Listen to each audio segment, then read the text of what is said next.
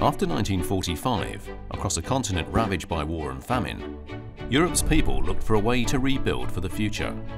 Displaced persons returned home or made new homes, as Europeans have for many centuries.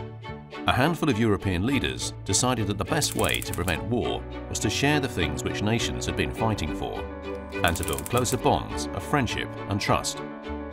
The first step was the European Coal and Steel Community. A few years later, the signature of the Treaty of Rome led to the creation of the European Economic Community and laid the foundations for today's European Union. The Treaty of Rome paved the way for a number of common policies. A common market was created, with the removal of borders and barriers for goods, people, capital and services. This allowed cross-border trade to flourish, making war between neighbours simply unthinkable, and generating prosperity and opportunities for millions of European citizens which they had not known before. Putting in place these four fundamental freedoms helped Europe's economies develop and led to the creation of the world's biggest trading bloc. The Common Agricultural Policy was also launched with the Rome Treaty, at a time when Europeans knew what being rationed and hungry meant. They knew how much food makes a difference between life and death, between good and poor health. Over the last 60 years, ensuring that Europe is self-sufficient and that we can secure our food and be sure of what we eat has been a core priority of the European Union.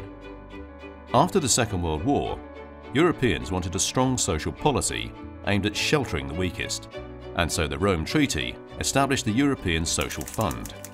Today, over 1/3 of the EU budget is spent on economic and social cohesion. The European Union was founded on coal and steel. Today, the European Energy Union will ensure that Europe has secure, affordable and climate-friendly energy. Wiser use of our resources and greater energy efficiency are key to fighting climate change and also to generating new jobs, growth and investment in Europe. Over time, new challenges emerged in Europe, with technological progress, globalisation and several enlargements of the EU. This called for an extension of the fundamental freedoms into new domains.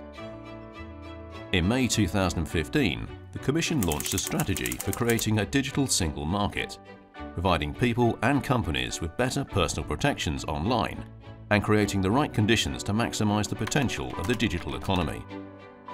In 2016, the President of the European Commission, Jean-Claude Juncker, called for a European pillar of social rights in the euro area to address crucial social challenges, including poverty and income inequality.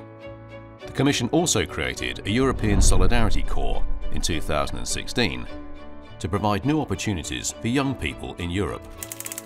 Over its 60 years of existence, the Treaty of Rome has evolved with the European Union, and new treaties have been needed to keep pace with its growth and development. The history of the Union that has been formed under the guidance of this treaty is of an unprecedented nature in Europe. We are looking back on over 70 years of peace, which our continent has never known before. The journey has not always been smooth. It is a story of individuals and their lives. It is a story of institutions and their leaders, of men and women working tirelessly to overcome differences. It is the story of common values, common goals, common standards and common policies developed together, leading to the emergence of a stronger union between Europeans.